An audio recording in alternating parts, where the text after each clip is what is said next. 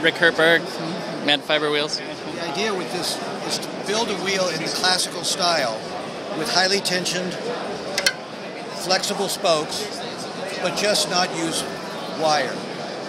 Carbon fiber is the premier material of our day for supporting tension loads, and I would call the bicycle wheel the premier tension structure of our time. Yeah. Certainly based on numbers and use, and efficiency and economy and durability. So the two are made for each other. And the question is, when will the two really get married properly?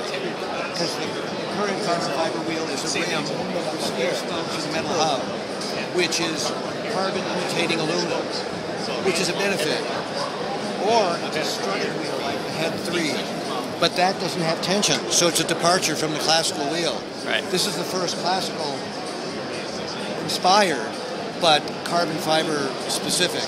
So a Boeing engineer and myself have kind of reinvented the wheel in order to suit this material.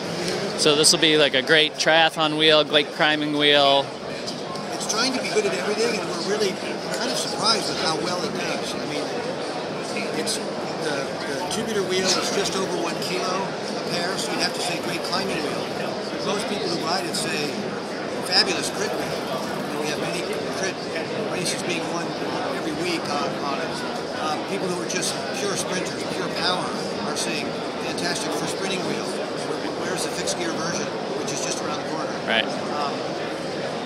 Others who do long distance, ultra marathon type riding, are saying it's the smoothest ride they've ever had, without also encountering a soft tire, which is high rolling resistance, or loose spokes, which makes the wheel wobbly. Right. It has a cloud-like feel. Most of the reviewers have noticed that. The wheel tends to float in a very unexpected way. That is an option with carbon. It's not an option with wire spokes. And what about wind on the bladed spokes? Any sort of like feedback on that? A small number of spokes. The front is only 12. Right. So it's true they're wider, but the biggest issue with wind is really that the wheel is so light. Right. And like today's bikes. They're so freaking light. Right. And they have so much higher surface area. It's going to be, no matter what wheel you've got, you're going to be like coming down to 92 on right. Skyline, Mm-hmm. right? When you get those crosswinds. Yeah, yep.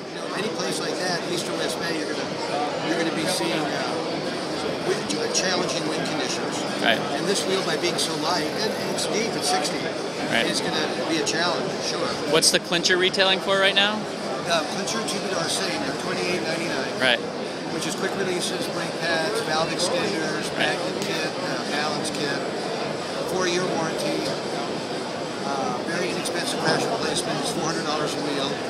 And and you said you're coming out with a track wheel too. What's the width going to be on No, we're just going to replace the, oh, you are? the okay. 3 hub guts with a fixed gear okay. system. Right. Cool. Excellent. Thank you very much, Ric Hjertberg, Madfiber Wheels.